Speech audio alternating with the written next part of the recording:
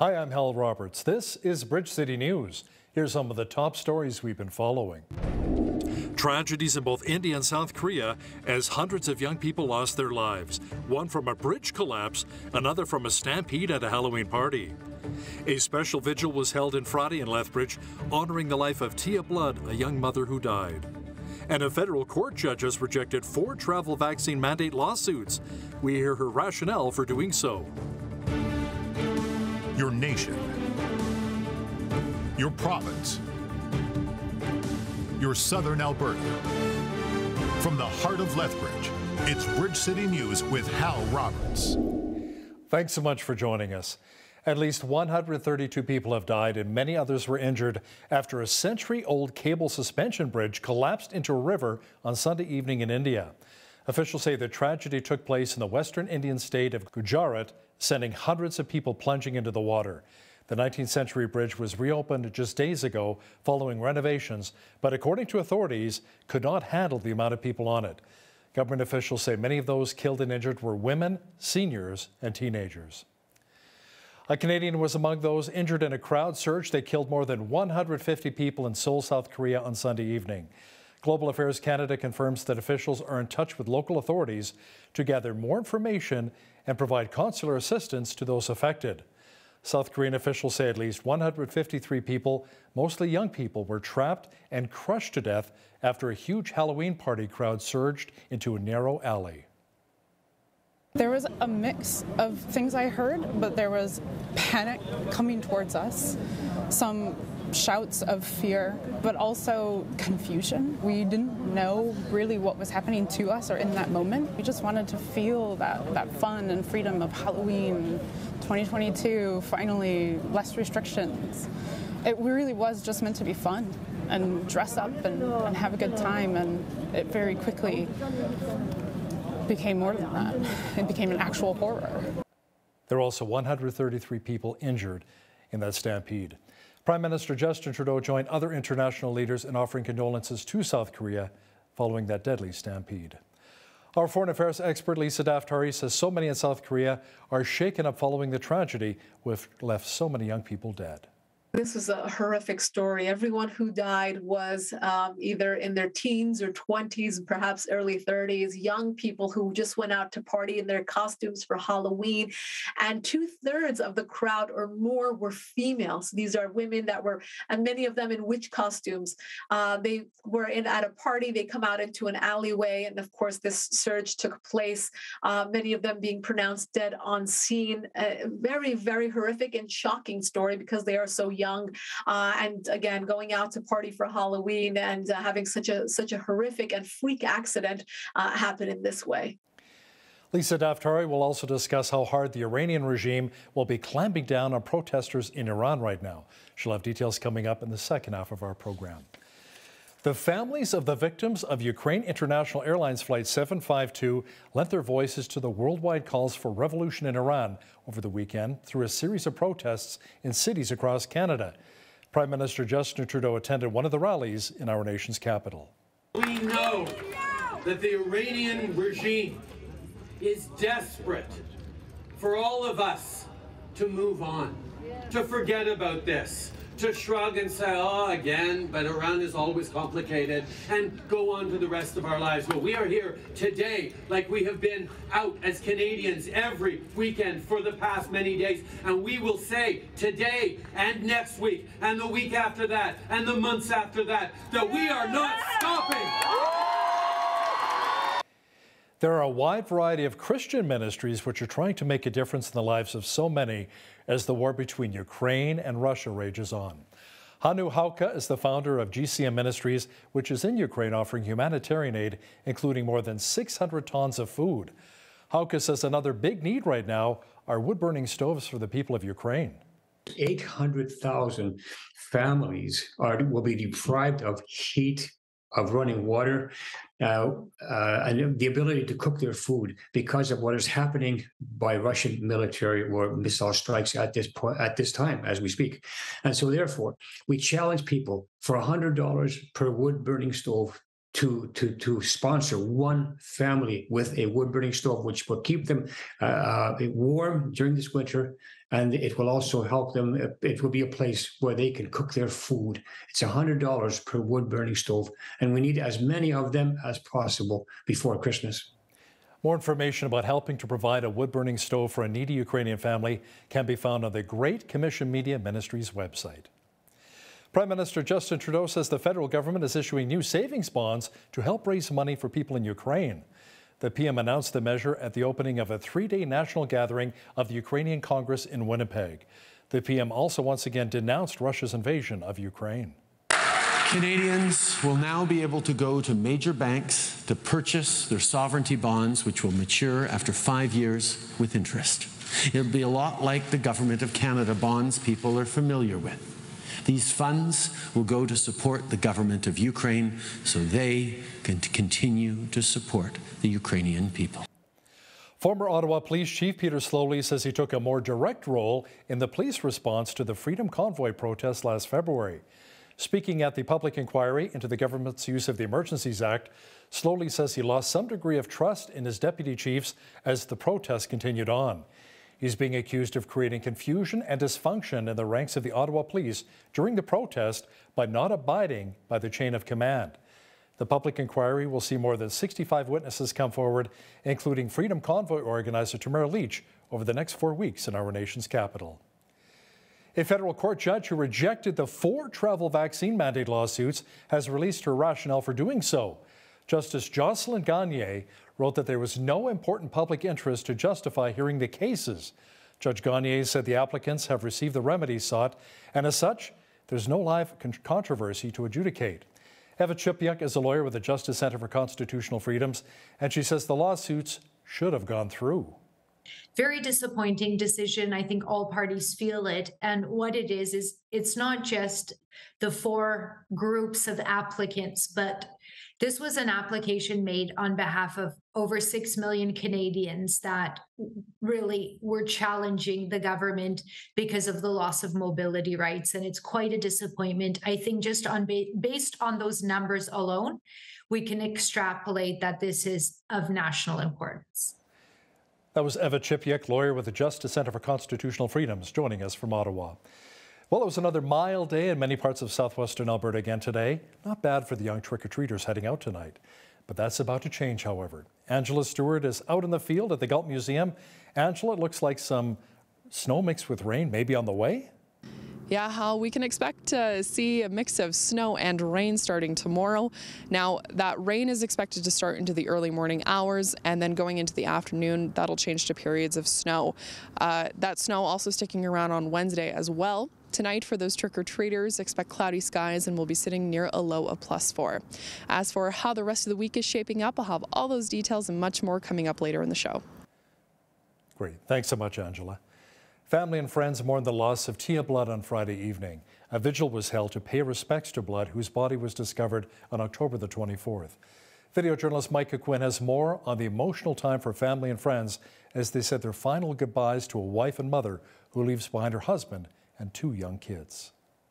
I love you, Tia, and I'll do whatever I can to be there to help Paul, to help be there for you, for the boys. A large group gathered just off Range Road 225 to celebrate the life of 34-year-old Tia Blood. Her body was found just outside of Colehurst. An autopsy was completed by the Chief Medical Examiner's Office in Calgary, and RCMP confirmed that the remains of the body were of Blood's, but the manner of her death has been deemed inconclusive. Family members said she was kind and loving, and that she didn't deserve what happened to her. It's still a shock for everybody. I just want to say for everybody to keep continuing to pray for her family. They're gonna need it the most right now. Hunter Alexander Frank of Lethbridge has been arrested in connection to the investigation. Frank is charged with indignity to human remains and 2 counts of theft under $5,000. Indigenous drummers played a final song for Blood as well during the vigil. For the young woman's friends, she meant the world to them. It didn't matter who you were or, how you met her. She always had a way of brightening your day and making you feel good about yourself and making you feel loved and important as a person, as an individual. If you have any information regarding Blood's death, you're encouraged to call Coaldale RCMP or submit an anonymous tip through Crime Stoppers. For Bridge City News, I'm Micah Quinn. For families who don't have plans to go trick-or-treating tonight, One Life Church has a great alternative for some family fun. A family fall fest will be taking place at the church where kids can go, have some crafts, play a ton of games, and even walk out with a bag of candy. A pastor with the church says this is their second year hosting this very special event. Last year we had over 150 kids, and I would say about 90% of them were just from the community at large. It wasn't even necessarily our church. It was just the importance of, you know what, it's been such a long time since people have been able to get together and to have that time together, that we had more parents, I think, who were interested in the event than the kids were. But it was wonderful to see all the kids here just interacting and having fun with it as well. The Family Fall Fest event at One Life Church will run until 8 o'clock this evening. Well, the sweet sounds of piano playing and tasty desserts are on the menu for a very special fundraiser in Lethbridge on November 19th at St. Augustine's Church Hall. Organizers of the event are hoping to raise money for the development of a women and youth center in the village of Ogan, Nigeria. This project is being completed through the Christian group Bridges of Hope. Organizers say their goal is to create a center that offers after-school programming, recreation, and community resources for both women and children alike. The goal is to raise around $130,000. Organizers say if you can donate, you have a chance to become part of the history of the building as well. The plan has been marked into squares, and a square will be $1,000, which can be paid up progressively or paid up at the event, or you can even get multiple squares, and your name will be inscribed on the display chart at the Women and Youth Center when it is completed, so that they may know who helped to build this house. Back in 2020, a school that was in disrepair was reconstructed in Ogan, Nigeria, and officials say it now houses over 400 students. Hundreds of Indians from across southern Alberta gathered together at Exhibition Park over the weekend to celebrate Diwali. Also known as the Festival of Lights, it's one of the most important Hindu holidays. It symbolizes the spiritual victory of light over darkness and good over evil. Local dignitaries were in attendance, and they say it's not only important for political figures to show support for cultural events like this, but it's also important for everyone in our community. Just one of almost 100 different cultures that we have here in Lethbridge.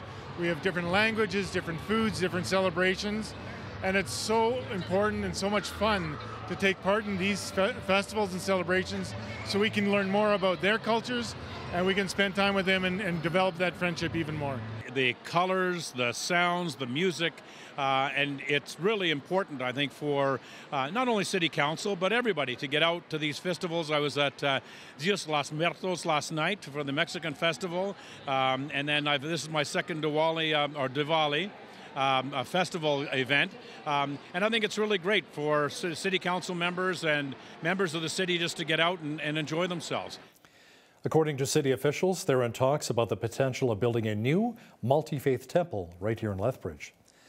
Alberta Premier Danielle Smith says she may bring in a program to use billions of dollars in taxpayer-funded royalty breaks to subsidize energy companies to clean up old wells. The R-Star proposal developed by an industry group has been criticized by legal experts, energy economists, and the province's own internal analysts. But Premier Smith has been an advocate for R-Star, which enable companies to claim reclamation spending against revenues to reduce their royalties. Economists say it could cost Albertans around $5 billion in lost royalties without making much of a dent in Alberta's stockpile of 170,000 inactive wells. First Nations leaders and officials with the Canadian Olympic Committee and the Canadian Paralympic Committee reacted to the BC government's decision not to support an Indigenous-led bid to host the 2030 Olympics in the province. It's bigger than the 2030. It's the reconciliation and working with the nations to government to move forward. And I would really like to know where the priority is from the provincial government on reconciliation if it's not a priority of the existing government. I'll use a term that is commonly used amongst Indigenous leaders today. Nothing about us without us. If we're looking at reconciliation, we weren't invited in the room for this decision that was shared with us yesterday. We weren't allowed the time to negotiate or have that extended dialogue of what the potential of an Indigenous-led process, hosted Olympic Games would look like. Saskatchewan has added hundreds of more educational assistants to its classrooms this year. School divisions say more than 400 additional EAs are working in Saskatchewan schools compared to last fall. Hiring of educational assistants continues throughout the school year as students' needs are assessed. Minister of Education Dustin Duncan says the Saskatchewan Party government will continue to ensure staffing levels meet students' needs. The Ontario Union, representing 55,000 education support staff, say they will be off the job Friday despite legislation banning them from going on strike. The Ford government says it will invoke the notwithstanding clause to head off any constitutional challenges of the legislation. Education Minister Stephen Lecce says the province's latest offer provides 2.5% annual wage increases over 4 years for workers making less than $43,000 a year. It will be 1.5% for all others. There's not a parent in this province who would be supportive of children staying home for even one day of a strike. The Premier made this clear, the government made this clear, medical and pediatric experts, teachers in the front of class have made it clear. These kids need to be in a school, in a routine, learning, getting back to basics, enough of the disruption to their lives. And this is not just an academic challenge. It causes long-term impacts to their lives, their mental and physical health too, their social development. There are so many young kindergarten teachers who talk to me all the time, and probably to you. Their kids don't have basic reading skills. Stability is the important outcome we can achieve for parents, but more importantly for their kids. The union says if the legislation does pass and it's illegal to strike, members will stage a province-wide political protest on Friday. What that looks like remains to be seen. Well, we all like to spoil our pets, as after all, they're members of our families.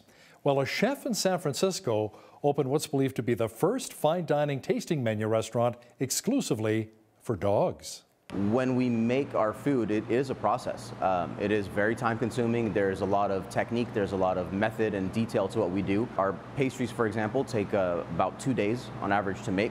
I know they're going to be eaten in 2 seconds. We used to work on our table manners. Our tasting menu is more of an experience, as much an experience for the dogs as it is for the owners, for the humans. I don't know sometimes who has more fun. Do you love it? Bon appetit!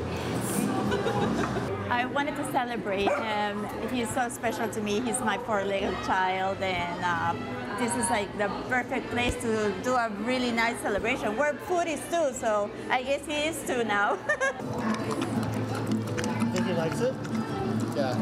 It's probably not something that we would do all the time, but it's his 8th birthday, so we kind of felt like we could splurge. Look, I've worked in restaurants for many years, and it's rare when, as a chef, I walk into the dining room to touch tables, and every single guest has a smile on their face.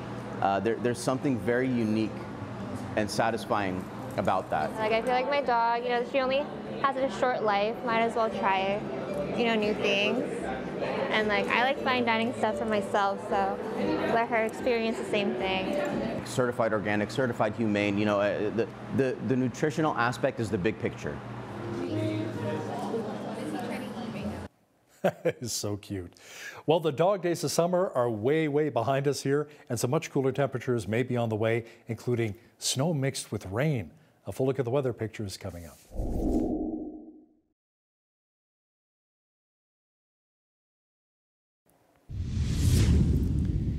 We had some sunshine mixed with cloud today and fairly warm. Not bad for the trick-or-treaters who are out and about throughout the city. Angela Stewart is out and about in the field at Galt Gardens and has all of the weather details. Angela, the mercury is about to plummet, however, and some moisture may be on the way. Yeah, how those cooler temperatures are expected to set in for this week. We can expect to also feel some wind gusts reaching up to about 50 km tonight. That wind should taper off going into overnight.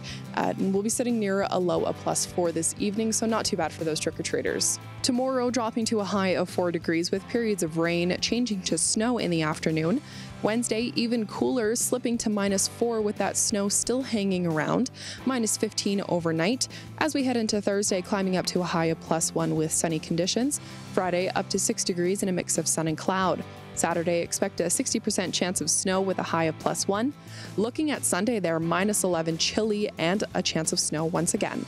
We are above our average high for this time of year. 9 degrees is the average high for Halloween. The average low is -3. Now, back in 1958, we reached our highest temperature, which was 20 degrees, and our lowest was a chilly -26 set back in 1984. 8:18 was the time that the sun rose this morning, and it set at 6:12, giving us just 9 hours and 54 minutes of daylight. Temperatures across the nation for tomorrow, a high of 9 degrees in both Victoria and Vancouver with a mix of sun and cloud. Edmonton looking at a high of 3 with a northwest wind gusting to 20 km. Sun mixed with some clouds for tomorrow. -2 for the high in Calgary with periods of snow. About 2 centimeters is expected there. In the rest of the prairies, we're seeing periods of rain in Saskatoon with a high of +5. Regina, 11 degrees for the high and mainly cloudy. A mix of sun and cloud in Winnipeg and a high of 13 for Tuesday. Toronto climbing up to 17 for the day with some fog patches in the morning, but should clear out, making for a mainly cloudy sky. Ottawa's high tomorrow, 15 with a chance of rain in the morning and fog patches. 16 in Montreal tomorrow with some light rain.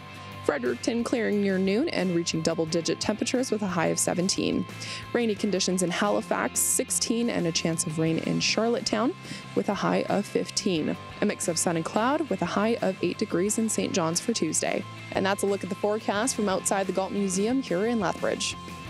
Are you tired of high energy bills? Today's weather report is brought to you by Ridge Utilities, providing competitive rates for electricity, natural gas, and internet while investing back in communities across southern Alberta. A class action lawsuit has been settled with Canadians who only received travel credits or vouchers when their trips or flights were cancelled during the COVID-19 pandemic. Documents show that TD Home and Auto Insurance Company has agreed to pay $4.8 million in compensation to those who were insured by a TD travel insurance policy between March of 2018 and October of 2021. The president of insurance broker Travel Secure says the settlement is good because credits or vouchers wouldn't have been enough to satisfy travelers when there was so much uncertainty around when people could travel again. Martin Firestone says travelers should be aware that COVID-19 is now considered a known cause and cannot be used as a reason to cancel a trip, but catching COVID-19 is now being treated like any other unexpected medical emergency and is covered in most cases. Inflation is not only hitting Canada and the United States pretty hard. The annual inflation rate in the European Union hit another record in October of 10.7%. That's the highest level since 1997. Higher prices for natural gas, oil, and electricity fueled by cutbacks from Russia over the war in Ukraine were the major reason for the increase. The rising cost of living is dampening growth in the EU, which came in at just 0.2% in the third quarter. Economists are saying that a recession is not far behind. Geothermal energy is an industry that is growing rapidly here in Alberta. Now, it's a heat source derived within the subsurface of the Earth. Water and/or steam carries the geothermal energy to the Earth's surface. Laurie Pusher is the president of the Alberta Energy Regulator. He says even with producers tapping into this energy source, his group has pretty high standards when it comes to protecting our province's environment. We operate at the highest standards on the planet, or at least among the very highest standards anywhere compared to any other jurisdiction. And so our job at the regulator is to ensure that all companies are operating at those standards. If we see something that we believe poses an immediate risk to the environment or an immediate risk to human health and safety, we can immediately close that operation in and padlock it with our own locks. And until such time as the producer has addressed whatever issue there is, it'll remain locked, and it'll be us that allows them to go back into production. Laurie Pusher from the Alberta Energy Regulator will explain the benefits of geothermal projects coming up after Business News. Now, here's a look at today's markets. The TSX was down 45 points on the day to finish at 19,426. The Dow was down 128 points to 32,732. The S&P 500 was down 29 on the day to 3871, and the Nasdaq was down 114 points to 10,988. West Texas Intermediate Oil was down $1.37 to 86.53 US per barrel. Natural gas was up 67 cents to 6.36 US. Gold was down 4 cents to 16.3352 US an ounce, and silver was even on the day at 19.16 US an ounce. Feed wheat is at $12.76 per bushel, barley's at $9.91, canola's at $19.71, and corn is at $12.09 per bushel. Live cattle were down $3.60 to $146.78. Feeder cattle were down 25 cents to $177.63. And lean hogs December contract was down $1.18 to $86.63. The Canadian dollar was down slightly over the past 24 hours to 73.39 US.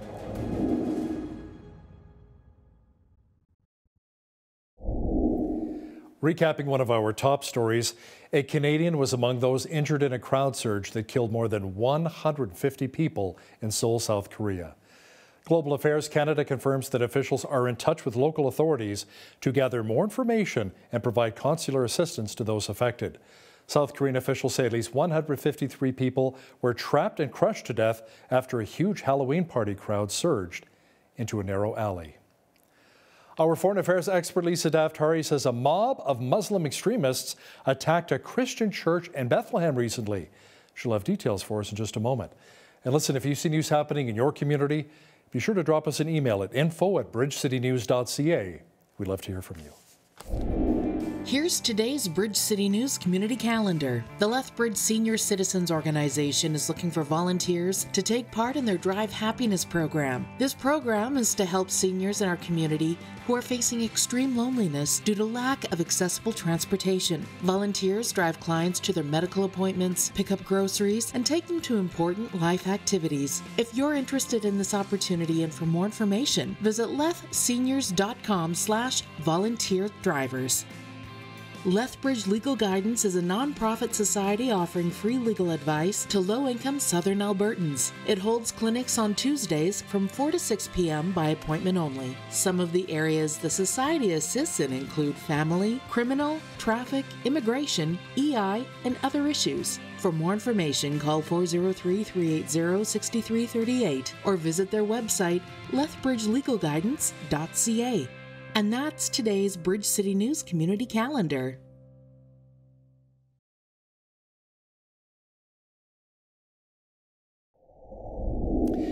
The situation is getting worse in Iran as thousands upon thousands of people continue to protest against the Iranian regime. Now, to talk about this in more detail is our foreign affairs expert, Lisa Daftari, who joins us once again from Los Angeles. Lisa, clashes between protesters and security forces continued over the weekend, which left many injured and a 12-year-old boy dead. He was allegedly shot and killed. Protesters took to the streets chanting, "Death to the dictator." Iran has been gripped by protests since the death of 22-year-old Kurdish woman Mahsa Amini. Yeah, so the protests continue. The courage and the bravery is only getting more intense on the part of the protesters. You know, in the last 43 years since the Islamic Revolution of 1979, which toppled the Shah of Iran, the king of Iran, and brought in this Islamic regime, we've seen so many rounds of protests. And each time the catalyst was different, right? We had the egg protests, we had economic protests, we had protests over a fraudulent election in 2009, which was called the Green Revolution. But this time around, it's different. And we have never seen the resiliency. We've never seen this level of courage, this bravery. And of course, the crackdowns are getting extremely violent alongside the courage of the people, but they keep coming out onto the streets. Imagine these teenagers, these young Iranian professionals, students, PhD students, I mean, teachers, and, you know, every profession, every sector coming out across the country. It's not just in these urban areas, it is even in rural areas and in quiet areas, which you typically wouldn't see these types of protests, but they continue to come out and to show us their bravery and to tell the world their one message, and that's that they want freedom, that they want regime change. And, you know, we each time we talk about, you know, will this be the catalyst? Will this be the one demonstration or protest or movement that is successful in toppling this regime? And how, if they ever had a chance, this is it. This is the chance that they have, you know, this is the time that they have proven to the world that they are not backing down. They're making their message very, very clear. Hopefully we'll see some powerful changes in Iran. Lisa, the head of Iran's Revolutionary Guards, warned protesters that this would be their last day of taking to the streets. It appears as though security forces may intensify their fierce crackdown on the nationwide unrest. Yeah, they have made threats many times, but this time around, they wanted to draw some sort of line in the sand to say, as of tomorrow, it will be a bloodbath.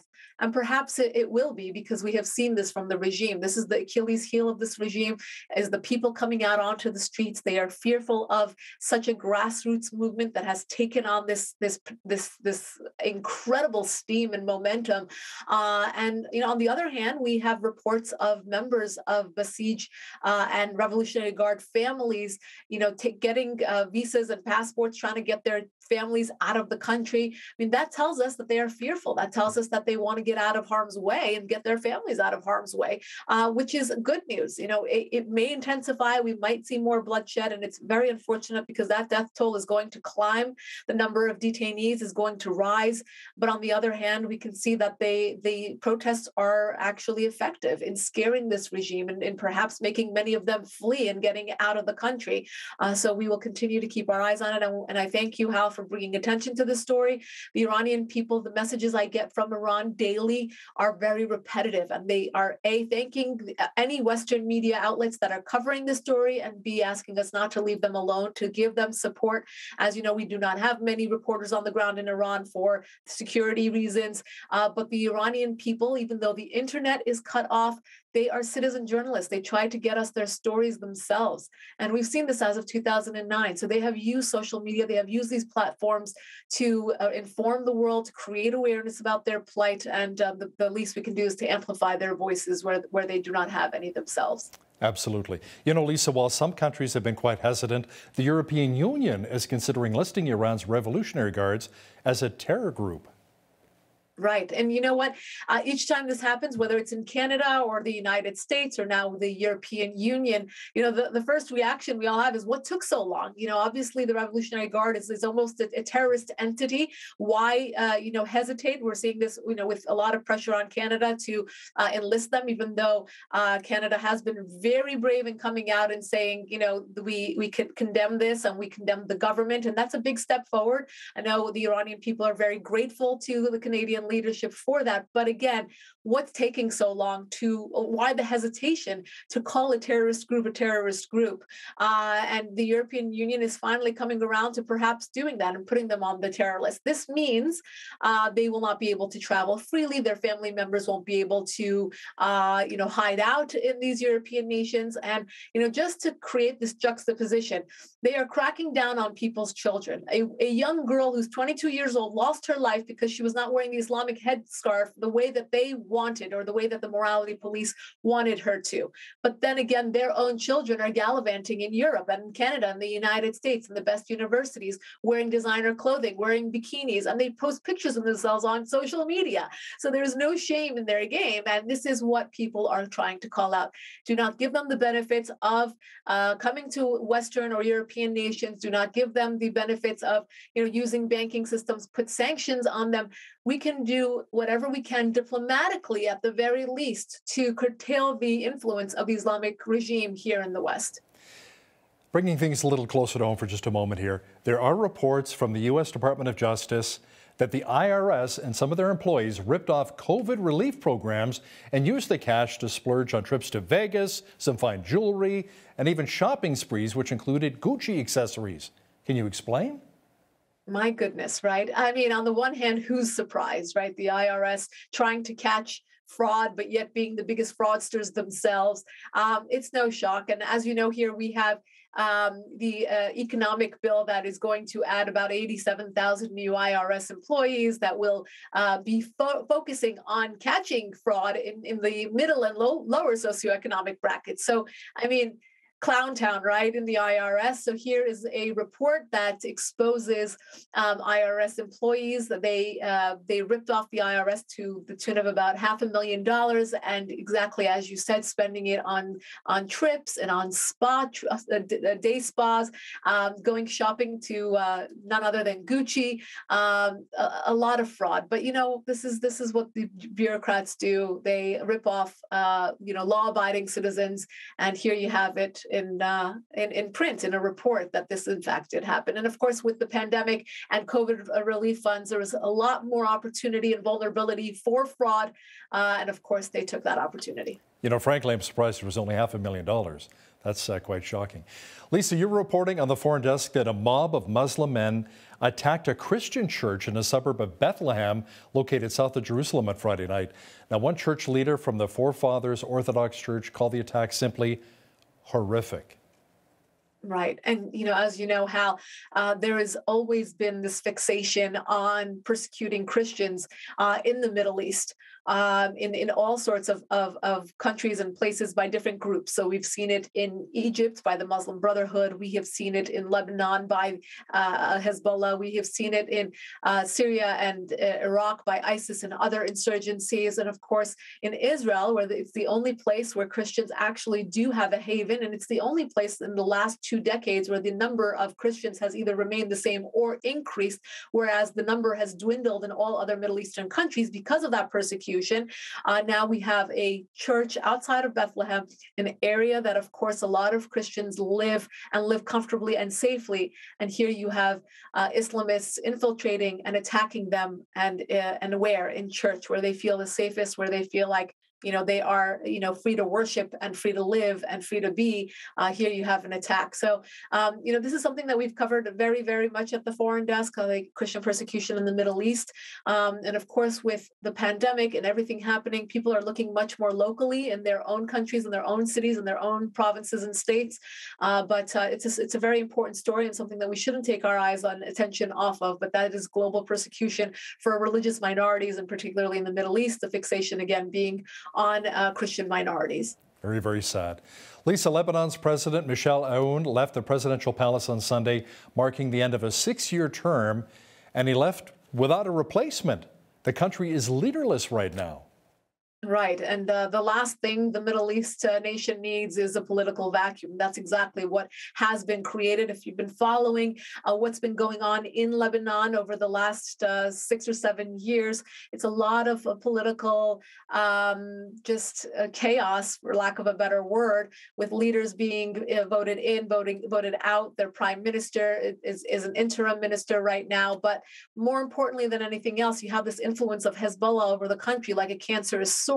And every time there is this political vacuum or this uncertainty, of course, those are the groups that make the gains. Those are the groups that win over certain segments of the population and increase their influence on the country. And that is exactly what the fear is right now. Now, we had news about a newly renovated bridge collapse in India, Lisa, where more than 100 people tragically lost their lives. There was also tragedy in South Korea recently when 153 died in a Halloween crowd surge. Tell me more about that. Oh, this was a horrific story. Everyone who died was either in their teens or 20s, perhaps early 30s, young people who just went out to party in their costumes for Halloween. And 2/3 of the crowd or more were females. These are women that were, and many of them in witch costumes. They were at a party. They come out into an alleyway. And of course, this surge took place, many of them being pronounced dead on scene. Very, very horrific and shocking story because they are so young, and again going out to party for Halloween and having such a horrific and freak accident happen in this way. Very, very sad. Lisa, the Russian attacks in Ukraine continue unabated. What's the latest? Are there any peace talks planned between Ukraine's Zelensky and Russia's Vladimir Putin? It looks like we're getting farther and farther away from any prospect of peace talks or talks in general. Putin is perhaps beginning to claim some victories in certain segments or certain parts of Ukraine, while Zelensky is just going on,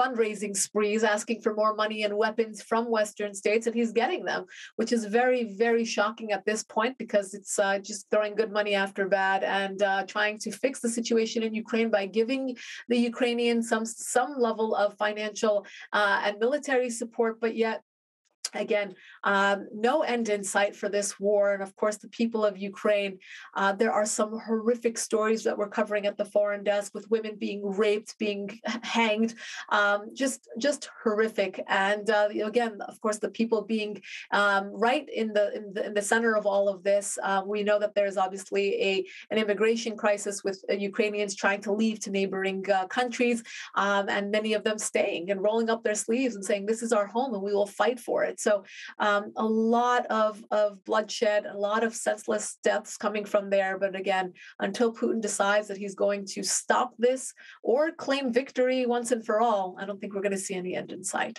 unfortunately. You know, we brought in thousands of refugees, Ukrainian refugees here into Canada, and welcomed them with open arms. It's so wonderful to see them escape the war-torn country. But Lisa, let me ask you something. Is there a point in time when the United States, the Biden administration, or maybe other countries will say, we don't have any more money or weapons to give you, we need them for our own country or for other international affairs? Is there a point in time where governments say, I'm sorry, but enough's enough, we don't have anything more that we can give? Yeah, great question, Hal, because you would think that that point had already passed. A report actually came out late last week here in the United States, where a very experienced general said, wait a minute, if there should be an invasion of Taiwan by China, we don't have enough military aid to give out or military support to give out because of what we have spent in Ukraine, which is, it's an incredible thing to say out loud. And it's an incredible fact in and of itself to think that we have really put all of our proverbial eggs in this basket of Ukraine that does not look like it will be a victory for Ukraine or for anyone for that matter. It has taken so long that at best we're going to see a divided, segmented Ukraine with Russia claiming victory in certain segments. I mean, what can potentially happen, or what can the aid that the United States and the Western nations and Europe provides Ukraine? What could what would be the best case scenario? And I think it's interesting to look, and weigh it out with the pros and cons, and to say we just keep supporting this war. But the report that came out, and we covered it at the Foreign Desk, is very interesting to see how the United States, just keeps going back into the piggy bank and supporting this. Foreign affairs expert Lisa Daftari, thanks so much for joining us today from Los Angeles. My pleasure.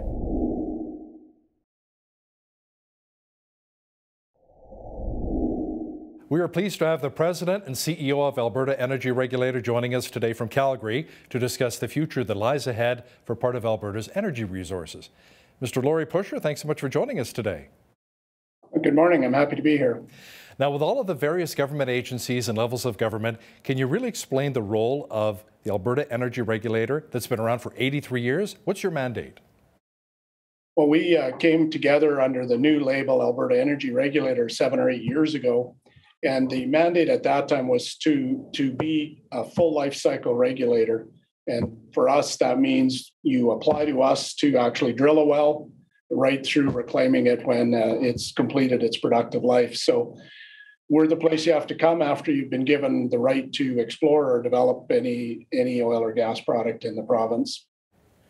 Now, we often hear from our Alberta politicians that our province has pretty high standards for energy resource development. Now, in your opinion, Laurie, how do our environmental standards and treatment of industry workers compare to other countries? Well, I think it's fair for Albertans to know that we operate at the highest standards on the planet, or at least among the very highest standards anywhere compared to any other jurisdiction. And so our job at the regulator is to ensure that all companies are operating at those standards. One of the things we are working on right now is to increase the access to the data we have and the knowledge we have. So you'll see over the next while an expansion of a new product we have on our website called our Data Hub, and you can see how industry is performing on water usage, air emissions, and a number of things like that. As a regulator, we're not going to get into too much around whether we're the best or the worst or whatever. That's for government and others to talk about. We want to be the trusted source of information on how industry is performing, and then that'll inform a good conversation for all Albertans. So when a company doesn't adhere to your standards, what kind of steps do you take to ensure that they do? Well, we here in Alberta have a very wide-ranging number of options to deal with problems. If we see something that we believe poses an immediate risk to the environment or an immediate risk to human health and safety, we can immediately close that operation in and padlock it with our own locks, and until such time as the producer has addressed whatever issue there is, it'll remain locked, and it'll be us that allows them to go back into production. Those are extreme cases where we see an imminent risk. We have a series of administrative tools we can use to bring someone into compliance. And then, of course, we also have penalties of our own that we can issue for fines. And then we can also refer the matter to the justice, to our colleagues in justice for more formal prosecutions. We find, by and large, it's very rare that we have to get to issuing fines. Our administrative operations or our administrative tools can be pretty powerful in terms of ultimately, if someone isn't complying, we start taking away their right to operate or their right to continue to do business. So it really lets us lean in pretty hard. It means we don't have to say it very often most of the time. So it is very rare, right? So Laurie, when it comes to resource development, what role does Alberta Energy Regulator play in the rights of landowners? Well, landowners are a great ally for us in the work we do at the regulator. They're so close to the operations out there. Our field team are out there doing inspections and monitoring, but a landowner is right there and can see what's going on. So we will be involved in any complaints around the operations. We don't get involved in the commercial relationship around rents and those things. But if a landowner thinks something doesn't look right on a site, or there's an odor complaint, or something doesn't look as they might think it should, then we're the people to call, and we'll come out and have a look and get the company moving in the right direction. Is there much of a relationship between our post-secondaries, our universities and colleges here in the province, and your group as Alberta-based researchers really look to develop new energy resources? Well, we're home to the Alberta Geological Survey, and so as the province has moved into their new minerals strategy, we're through that geological survey very actively involved in a lot of work. There are a lot of collaborations with academic institutions across the province. Our core research center, which houses every single piece of core that's ever been drilled in this province, it's a massive facility. It actually exists on the University of Calgary site, and there are a lot of academic researchers in and out of that space every day. So there's good collaborations in those spaces. As we look into these new mineral resources and geothermal and brine minerals and where there might be other mining opportunities in the province, we expect to be seeing more and more of that type of collaboration. You know, certain politicians have talked about really tapping into more of the mineral resources here in the province and reaching out to many other markets, larger markets around the world. Can you talk about the development when it comes to our mineral resources? Is it pretty big right now? It's pretty modest right now in Alberta. Alberta's the folks at the survey tell me there are mineral opportunities in the province. One of the challenges Alberta's had over the years is you always ran into oil or natural gas at such profound opportunities. It was hard to keep looking for something else. We have a couple active projects right now doing pilots on geothermal development, and that would be large-scale geothermal where you're drilling something akin to an oil well to produce that heat resource. Right. There's a couple of those underway in the province. We have in the brines, there's a lot of water that's produced in association with gas or oil, and there's a lot of minerals in those brines, and so there's a pilot project or two underway right now to find new ways to process those minerals out of those brines. So that's advancing. And then the Geological Survey just did a massive piece of public geoscience that we're busy trying to get disseminated out, and we can talk more about it if you like, but taking a look across the province at where other opportunities might exist. We hear a lot about orphaned wells here in Alberta. Laurie, can these abandoned sites be utilized in the geothermal process? Well, there's lots of people looking to see what the opportunities might look like in that space and whether some of the existing wells and infrastructure out there can be used. One of the key things about the geothermal resource, though, is controlling that energy really is essential to it. If you ever lost the reservoir pressures or any of those types of things, your resource kind of evaporates on you. So it's a pretty active conversation right now of whether it's better to develop a new well so you have full control of it or repurpose existing wells. And we'll see how industry innovates in that space. Tell me about the connection or maybe the relationship between geothermal and the oil and gas sector. Well, if you see a geothermal well being drilled, you won't know it. It looks like you're drilling an oil well or a gas well. So they're very similar in that respect. The difference will be once they move towards production. And so we have lots of opportunities for production where you have injection and extraction occurring in paired wells or things like that. That's a bit of the foundation of geothermal. The difference will be there will become a generator will be located there at some point in time. So a turbine would be installed and you'd be doing that, or it would be connected in for use as a heating operation if you've got a facility nearby that you want to heat. What has been the appetite so far from industry relating to Alberta's geothermal resources? It's I guess some preliminary steps is really all that's happened. We know there's a number of companies that are looking at the resource, and we have a couple pilot projects underway as we speak, but we haven't seen it. It's a couple of years away from seeing an operational industry out there. Can you give us maybe a brief snapshot of what geothermal projects do for Alberta communities?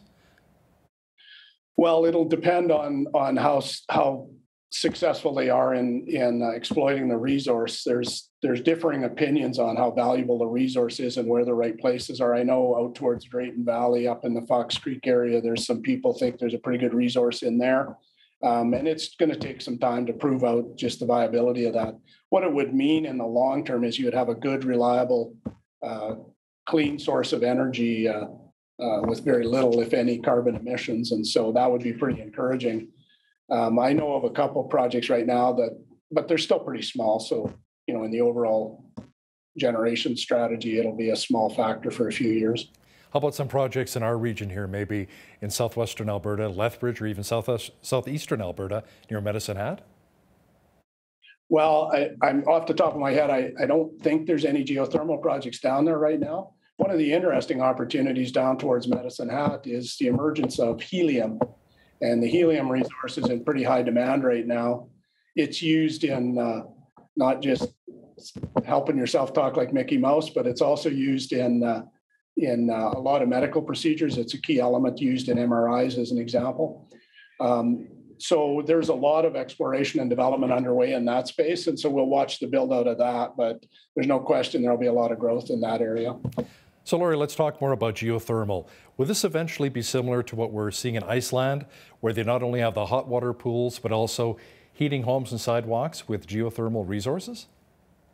Well, that's yet to be proven in terms of the scale or the size of the geothermal resource that might be available in Alberta. For Iceland, it's so much closer to the surface that the resource doesn't degrade the same way it might here, depending on the depth they're coming from. So we'll see how it proves out over time. But it's certainly, there will be geothermal energy produced in Alberta. There's no question about that. Now let's talk about its impact and benefits of geothermal resources. And let's talk a bit about the extraction work. Laurie, how does the work impact the land and environment when compared to that of the oil and gas sector? It's going to look and seem a lot like an oil and gas operation. The difference would be there's not hydrocarbons being produced. And so, the risk will be a little bit different. There will be brine circulating and some of those things as part of it. So it'll really depend on that. But they're high performing industries, and we expect they'll be operating at very high standards. So it should look akin to an oil or natural gas facility, and they're in the environmental space. So we expect them to be very mindful of the site and how they operate their sites. What about the long-term benefits geothermal resources could provide to Albertans and resource companies? Well, I think you might have to talk to some people beyond us. We are a regulator who's here to make sure it's done properly. There will be others that will be forecasting what the generation mix in Alberta will be. Right now, it'll be a few years before you see geothermal being a resource that starts to play a significant role in the total generation of the province. So it'll be interesting to see how it plays out and the scale they'll be able to generate. What are some of the challenges that geothermal businesses are running into right now, trying to develop this resource? Well, it's going to be understanding how the resource is going to perform. So you talked about Iceland. I mean, that's very near surface. They have good understanding of how much heat they'll be able to extract. Some of the geothermal resources here are at deeper depths, and therefore it'll be a little while as they prove out the long-term performance of those assets. Now you have framework put in place, as we discussed a little bit earlier. Let's talk about the framework development. And does it come as a result of requests from established businesses looking to develop our geothermal resource? We have an opportunity within our regulatory structures to create a pilot regulation, and we started with geothermal that way, where we hadn't built geothermal regulations at that point in time, so we were able to build a pilot project with them. It works well for them, but it also works well for us because we can learn how to regulate the facility alongside industry as they develop. But we have just released our new regulatory structure around geothermal, and that gives companies good, predictable understanding of what the expectations are, and they can go on about their business of planning their projects. So, Lori, big picture here. Do you have any projections of how large the geothermal sector could really grow in Alberta? We haven't done much forecasting yet on it. We do an annual energy forecast. It's we call it ST98. It's a forecast of the amount of oil and gas and other things, and we're continuing to add resources to that over time. So, we will be getting into that space, but right now it's still pretty early days to give a good, reliable forecast. Lori Pushers, the CEO of Alberta Energy Regulator, thanks so much for joining us today from Calgary. Thank you very much. Appreciated the chat. On behalf of all of us here at Bridge City News, I'm Hal Roberts. God bless and thanks for watching.